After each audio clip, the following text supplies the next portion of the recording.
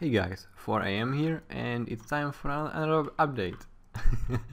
I'm barely awake. I have added two types of AI. I have added new graphics, and I'm gonna show you how it works. Right now, the character, if it's got nothing equipped in the weapon department,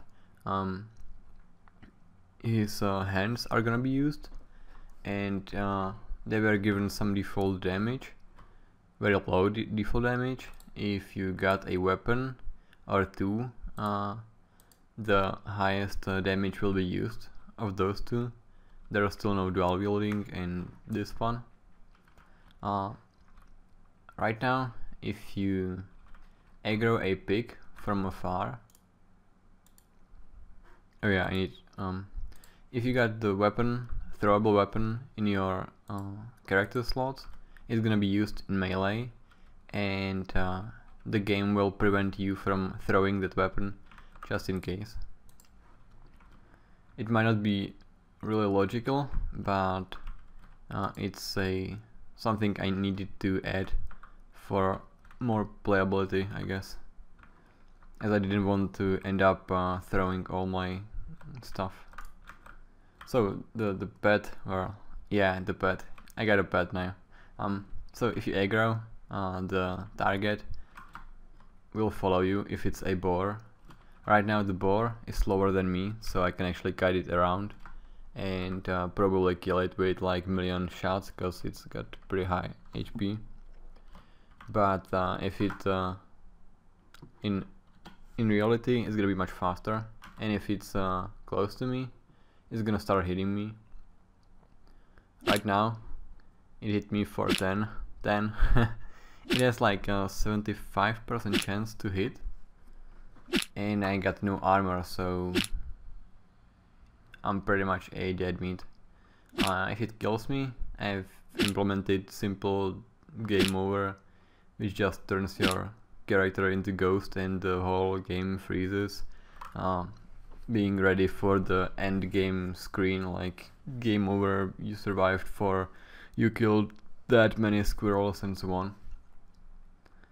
I'll just restart the game. Alright, so that's the first type of AI. You can actually kill the boar by going into debug mode, where you have higher hit chance, and well, you have 100% hit chance and like a lot of damage, so you can just kill the boar. Right now there's no dead image or animation or whatever, it's just the flipped image of the original boar. So let's find a rabbit. That's the second AI. Alright, let's throw a spear at him and see what he does. There's a lot of stuff going on. I'd like less animals here, but whatever. I'll just turn it off and show you. So the rabbit starts running away from the player, always. It won't start running if you're close, but it will start running if you aggro it, and it will move away from you in a random direction, I mean random distance, and it will recreate its territory again, so it's gonna start running inside its own territory. Right now it ran only for a few like pixels or whatever, but that's probably gonna change, as the rabbit would run a long time from you in real life. I want to make it real hard to survive the first few nights, because it's usually the toughest part of every survival game. I've also reworked the how the trajectory for the spear is calculated, so I like punching rabbits. But yeah, the spear now follows what is called a Bresenham algorithm. That's like the best stuff for line calculations, so it's like more direct right now. it goes precisely to the target, at least the target location at the time.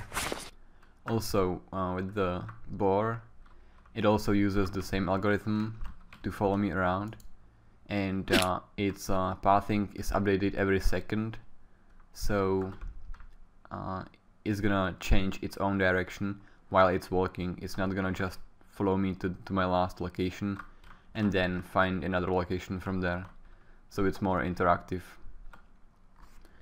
As I said before, right now animals don't really, well, their behavior isn't triggered by the presence of the character, but it is gonna affect them later on. Like, rabbit is gonna run from you when you're close, and the boar is probably gonna kick your ass if you're too close.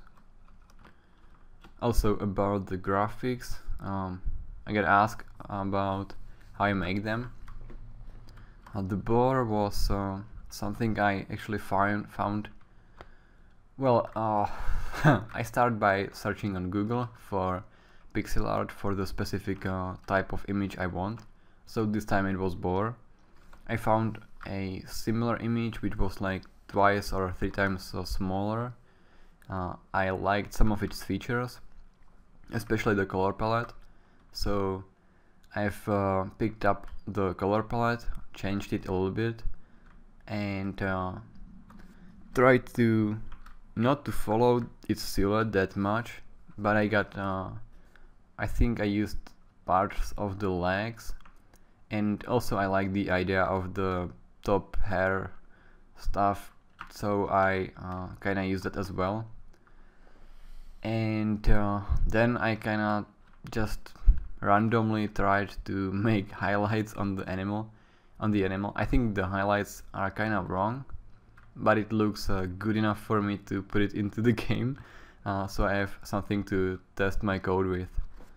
Also, the animation is I had to watch a YouTube video documentary about pigs and how they run around, because I had no idea how crazy pig is running around. This is like the walking speed, where the pig is barely moving. It's like a big block of meat with little sticks, and they just shuffle around, and that's all the pig does when it's walking. Usually they have their tail up, but I wanted to leave it down. And when a running animation is introduced into the game, the tail is gonna be like up, meaning it's angry, and like the animal is shuffling from the head goes down when it's on its front foot or paw or whatever foot. Let's go with foot. And its head is up when it's going in the opposite like way. Also, just to make it a little bit less ugly, I added the head bob. It goes down and up every second frame, and the hair is kind of moving as well, and the tail as well. That's all about that's the graphics on the pig. Alright, that's all I wanted to talk about. See ya guys in the next one.